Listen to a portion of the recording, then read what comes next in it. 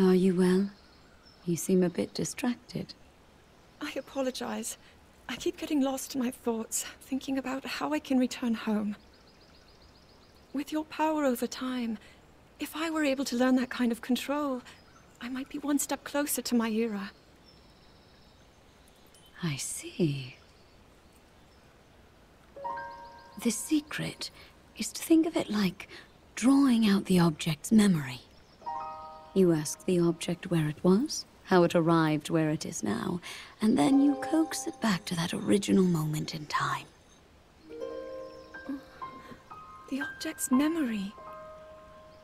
I'm sure it will become almost like second nature, and you will be able to find your way home. But Zelda, there is more on your mind than just that. Huh? You, of course, do want to get back to your time. But you also desperately want to help us out in this era. Am I close to the truth? How did you know?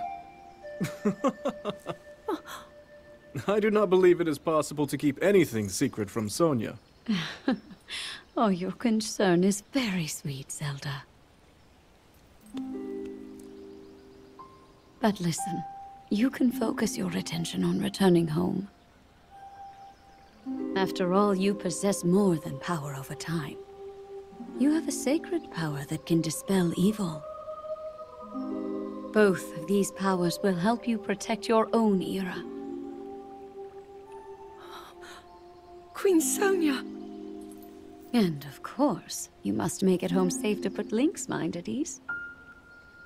Link? That is not a name I have heard. He is a royal knight. He had been originally appointed for my protection. But later, he became a hero by saving both me and Hyrule from a great evil. Oh, a hero is he? He is so very dedicated, and he refuses to back down from any challenge. He is very strong. And his heart is good and true. Ah, I can see that you have absolute faith in him. Hearing you speak so highly of Link, I find myself wanting to meet him as well. Indeed. I would also like to meet him. He must be quite the brave, courageous knight. What a picture Zelda paints of him.